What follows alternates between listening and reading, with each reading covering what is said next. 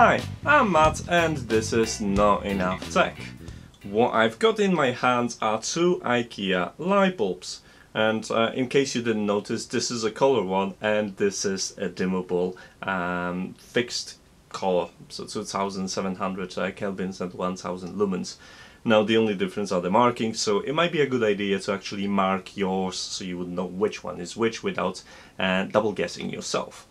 Now, before we jump into showcase and tutorial, if you have any problems, especially with the colors, with pairing or controlling, try the following. I've had to reset my Zigbee Raspberry Pi a couple of times, and the same with bulb before I was actually successfully able to send the controls over.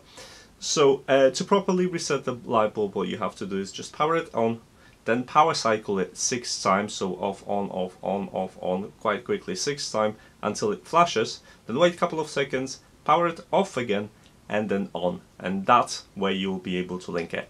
So that's, if you have any problems with it, just try that and you'll be able to hopefully get the control over this. So without any further ado, let's dive into a small showcase. I have a dashboard set up with color picker and slider controls for brightness, and then I'll show you how it's done in NodeRED. In here, guys, I have a light bulb from IKEA. This is the color version of it, and I'm gonna use this for demonstration because I can demonstrate the color picker and the slider for controls of the brightness, which I can't do both with the other type of the bulb. So it works in exactly the same way, so don't worry. Now, in here I have a dashboard, so you will be able to see me controlling this in real life, synchronized with this video, so you can see how responsive actually it gets. So because some of the colors going to be extremely overexposed, it's daylight as well, so do not take the color values as you can see them on the screen. I can assure you the values are really nice and the color reproduction is decent. I don't think it's as good as the light, but it's decent enough for this to be very usable. So let's start with decreasing the brightness so I wouldn't overexpose the frame. So right now it's 223, let's set it to like 60 or 40 even. So as you could see, that was in an instant. So let's play with some colors now. I can pick a blue. It's a really nice blue. Like I said, you can't see how nice this blue is on the screen itself because of the video camera. And there's a bit of a pink, and then let's go to red, and then yellow. You can see it's very responsive, it's very quick. So as soon as I set the color, it's literally just changing nearly instantly. Let's go back to white and increase the brightness again. So, excellent. So how does it work in NodeRED? Let's jump into it. Welcome to NodeRED section. Now, I will assume that you know how to add new devices to your Zigbee to MQTT. If you don't know, in the corner you should see somewhere in here the link to the video showing you how to do so. Now, I'll also assume that you already named your IKEA light bulb. Now, to receive the status updates, you have to use this topic, and just as default Zigbee to MQTT topic. You can change that if you want in the settings of Zigbee.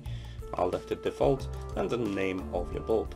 Now that's going to be parsed as a JSON in my version of the MQTT. In your version, you might need to use the JSON node, and in here you'll see how this is presented. So you get your state, you get your color information, you get the brightness, which are the most important values. Now you'll notice I have a save values function node, and I do that because in order to change the brightness correctly on my color bulb, I need to resubmit the color information. So each time the color value changes, I want to store this in a flow variable. So the color information is stored in message payload color, and I store it in IKEA bulb C1 color. Now, to request that information from the light bulb, what you have to do is just to send an empty state payload to the following topic. So the topic is Zigbee to MQTT IKEA bulb, and that's the name, and then get. Now, we know how to obtain the information. Now, this is how you control it. To control it, you have to change the topic to Zigbee to MQTT, name of the device, and then set. You don't have to submit all the information, a fractional information will do, so I can only submit state with on or off. or I can go full on and submit all the information I want to pass to the bulbs. I can pass the state, brightness, color, temperature, or color in hex. Previously you'll notice that the color information responding or coming out from the light bulb is in X and Y values. Now the good news is you can actually submit information as a hex value or RGB. Just use the correct format. You'll see more of that information in the description of this video in the linked article. So now that we know how to pass the controls to our light bulb, let's set up the dashboard. As you can see, I've got a slider and a color picker in here. So I've picked a slider which corresponds with my brightness. In the slider I have a range from 1 to 254, and that is sent on the release. So as soon as the value is set, it's being sent. Now previously I've mentioned I need that color information to be retrieved before I will pass this as my payload. In the payload you'll see that I have brightness, which corresponds to the value currently set by slider, and the color information that has been stored via flow variable. Now similarly I'm using color picker. The color picker has been set to hex and it will pass the value as string. That string has to be transformed a little bit, so I have to format my payload and add the hashtag in front of the string that I'm receiving. As you can see, this is very simple and should only take a couple of moments to set up. So guys, I hope that wasn't too quick and it wasn't too difficult.